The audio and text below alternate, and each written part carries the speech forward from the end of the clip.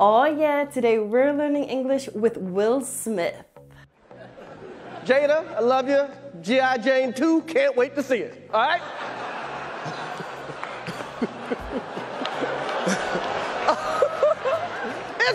That was a nice one. Okay. I'm out here. Richard. Oh, wow. Wow. We've all been in situations where we've either been offended or upset by something someone said or did. Knowing how to respond in that moment is very important because it could affect your reputation and your relationship with others. In today's lesson, we'll look at a clip that went viral of Will Smith at the 94th Academy Award ceremony, as well as a scene from the hit movie King Richard. You will learn how not to respond if someone offends you, as well as the language to use in these types of situations. Just so you know, this lesson does include swear words which can be inappropriate for sensitive viewers. But before we get into that, if you would like to watch your favorite movies and TV series without getting lost, without missing the jokes, and without needing subtitles, then be sure to hit that subscribe button and bell down below so you never miss out on any of our new lessons. Just like one of our 5 million community members, Zara, who says that since watching our lessons daily, they have improved their vocabulary, listening, and pronunciation skills.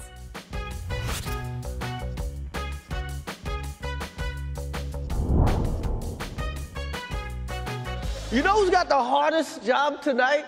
𝗙𝗲𝗿𝗏𝗄𝗏 and his wife are both nominated. Now, if she loses, he can't win. He is praying that Will Smith wins. Like, please, Lord. Jada, I love you. G.I. Jane 2, can't wait to see it. All right?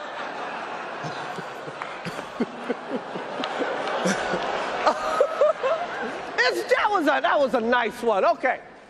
I'm out here. Richard. Oh, wow. Wow. Will Smith just smacked the shit out of me. Keep my wife's name out your fucking mouth. Wow, dude. Yes. It was a G.I. Jane joke. Keep my wife's name out your fucking mouth! I'm going to, okay? Okay. That was a greatest night in the history of television. Okay. Okay.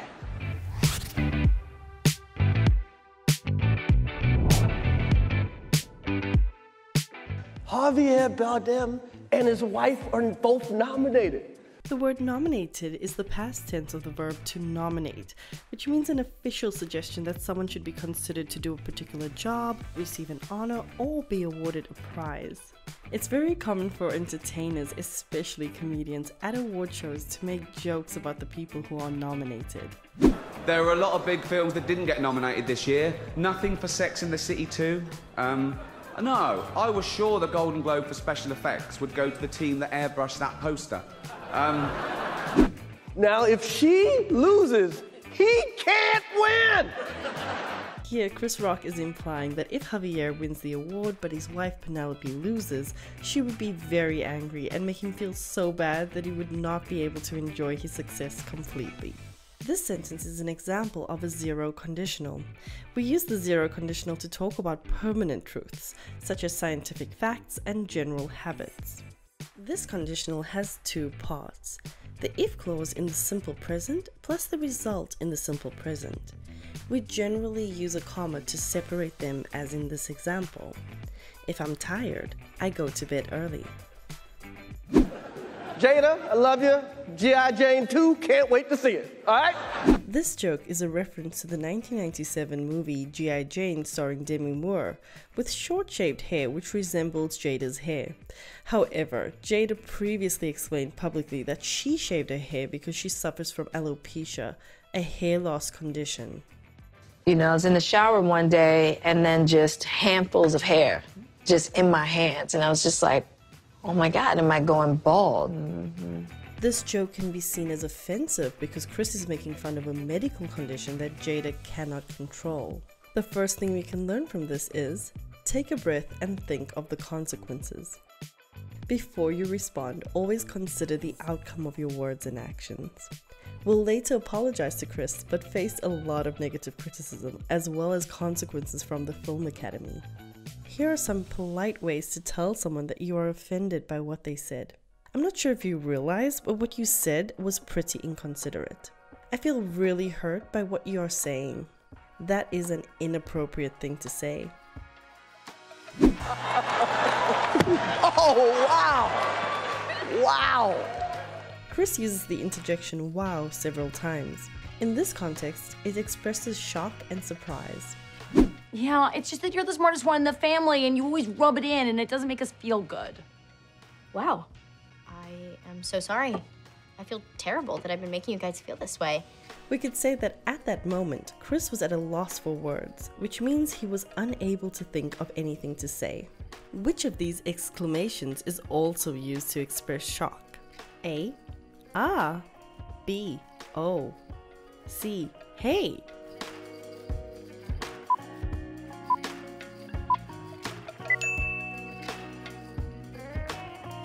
All of them. Will Smith just smacked the shit out of me. This is an exaggerated expression, which means that it should not be taken literally. To smack the shit out of someone means to hit them very hard with the palm of your hand. I see a kid with a bicycle helmet on. I want to smack the shit out of him, like for his own good. We use the word shit in many different ways. For example, the original meaning of shit is to defecate. Or, if something or someone is shit, they are bad or of bad quality. However, if something or someone is the shit, we mean that they or it is of very high quality. Why not pause the lesson and let us know down in the comments if you would like to learn more about how to use swear words in English. Will Smith just smacked the shit out of me. Here, Chris uses connected speech. Notice how smacked and the flow into each other. So it sounds like smack the. Also, the t sound at the end of out sounds like a d sound. Could you hear that the of is pronounced as a schwa or a sound? So together, it sounds like smack the shit out of. Will Smith just smacked the shit out of me. Keep my wife's name out your fucking mouth! When we tell someone to keep a word or name out of their mouth, we mean that they should not say it, or we don't want them to talk about it. Will does not want Chris to make fun of his wife. Yeah, fuck you. No, fuck Yvette, man. Cause she the one got your ass round up like a motherfucking clock. Hey, look here, you dirt rascal pimp. You keep my wife's name out your mouth, you hear me? As an adjective or adverb, the word fucking can be used to emphasize or add force to a statement. You just invited me into the chicken coop. And without Daddy around to protect you, I'm gonna eat you all. One by fucking one.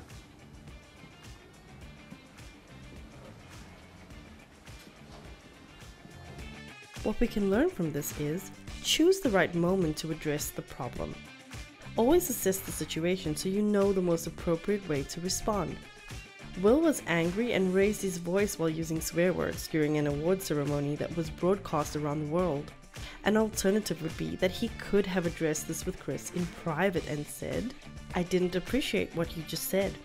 Please stop making fun of my wife. I would prefer that you stop joking about my wife." Keep my wife's name out your fucking mouth! Will also uses connected speech. The word out flows into the next word, which is your. Notice that the yes sound becomes a ch, so it sounds like, keep my wife's name out your fucking mouth.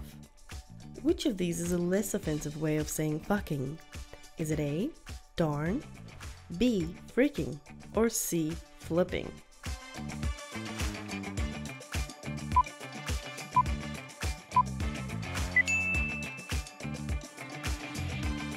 All of them. Let's look at these examples of how they're used. Folks, this ever happened to you? You go to the refrigerator, get a nice glass of milk, but these darn cartons are so flinging, clanging hard to open. Well, you said it, Mike. I don't... Oh, wait, so what you're saying is that the chef is at the Hamilton Club, but the food is not, and the drinks are there, but the bartender is not? Are you freaking kidding me? Well, we cannot tell Joey about this. He's already flipping out about everything that's changing. This'll push him over the edge. Do you want to be able to watch absolutely anything in English without needing subtitles?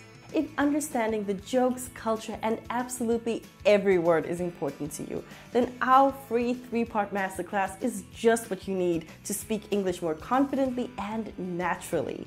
Simply sign up now by clicking up here or down in the description box below.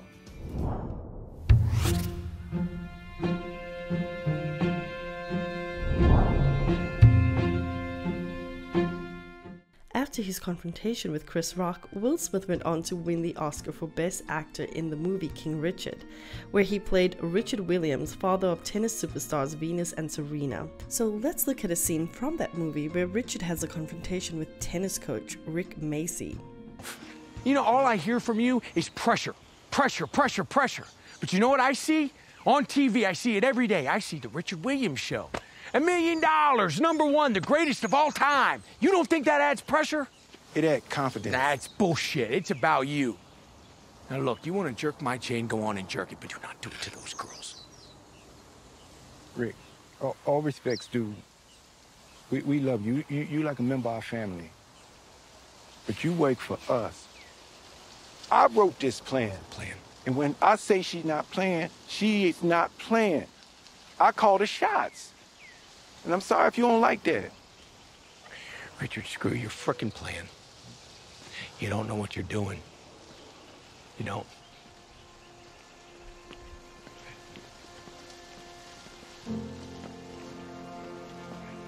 That is a nice house, by the way. Remind me, who pays for that? Don't do that. Don't do that. You're a better man than that.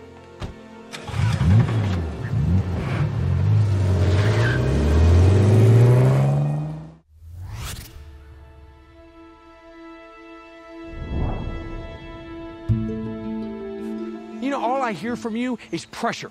Pressure, pressure, pressure. Pressure means to strongly persuade someone to do something that they do not want to do. Here, Rick is telling Richard that he's putting too much pressure on his daughters. Santiago, you're putting yourself under too much pressure, and that stress is making it even harder for you to quit. Some things might come easier to you if you stop being such a perfectionist. You don't think that adds pressure? It adds confidence. That's bullshit. It's about you.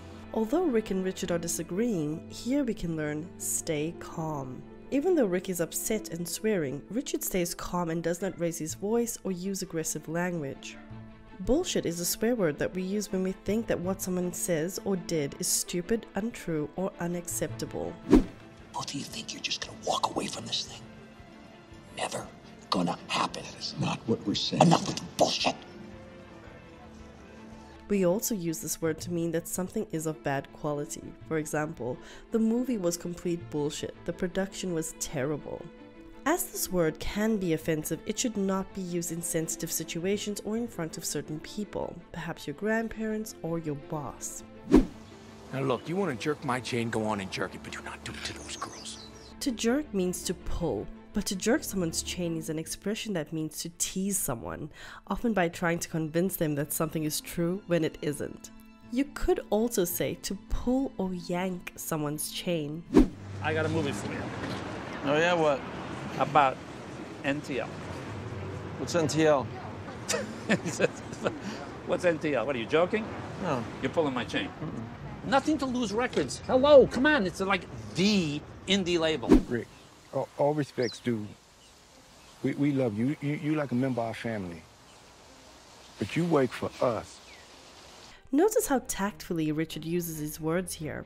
We can learn, speak respectfully. All respects due, or with all due respect, is used as a polite or formal way of saying that you disagree with someone.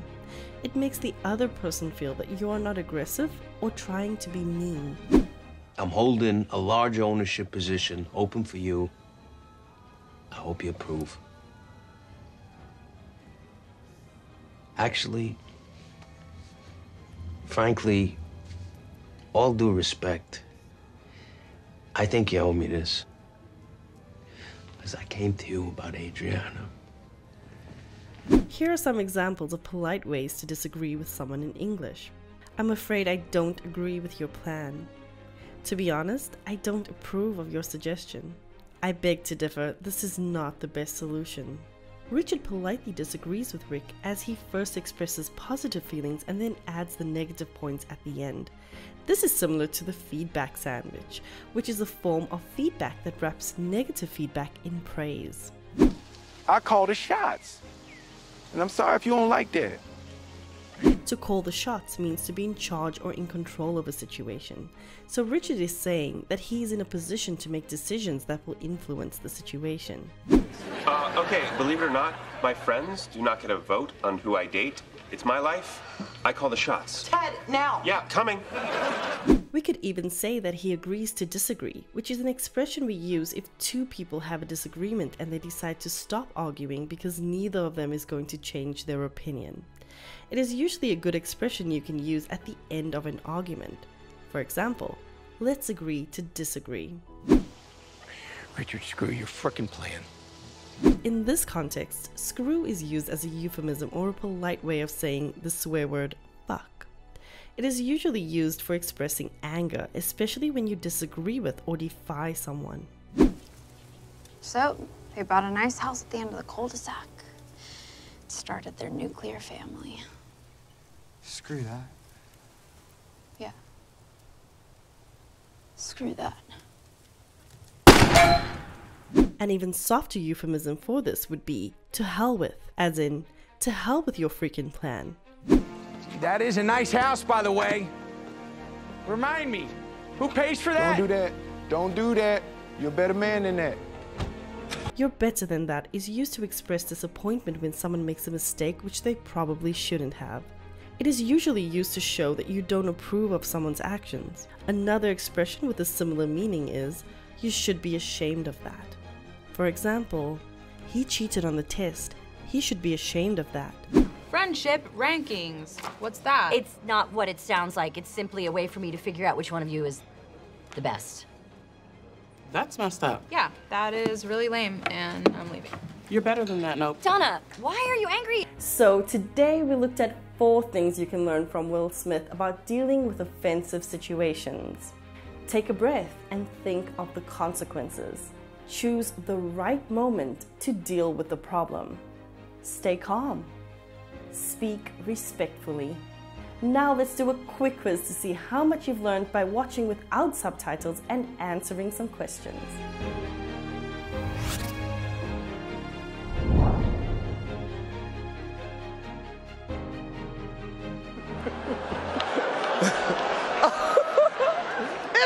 That was a nice one. Okay.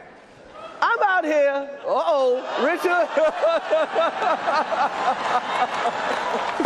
Oh, wow. Wow. Will Smith just smacked the shit out of me. Keep my wife's name out your fucking mouth. Wow, dude. Which of these words also means shit? A. Amazing. B. Terrible. C. Defecate.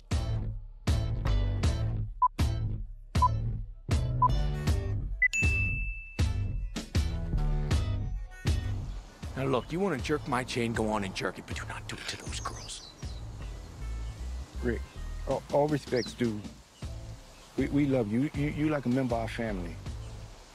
But you work for us. I wrote this plan. And when I say she's not playing, she is not playing. I call the shots. And I'm sorry if you don't like that. Richard, screw your frickin' plan. You don't know what you're doing. You don't. Which of these swear words is the same as screw? Is it A. Fuck, B. Shit, or C. Ass?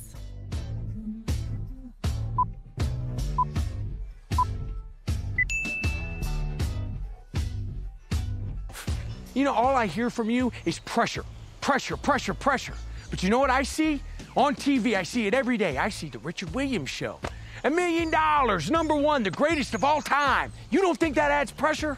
It adds confidence. That's bullshit. It's about you. Now look, you want to jerk my chain, go on and jerk it, but do not do it to those girls. What could Rick have said instead of bullshit? A, nah, that's obvious. B, nah, that's not true. Or C, nah, that's great.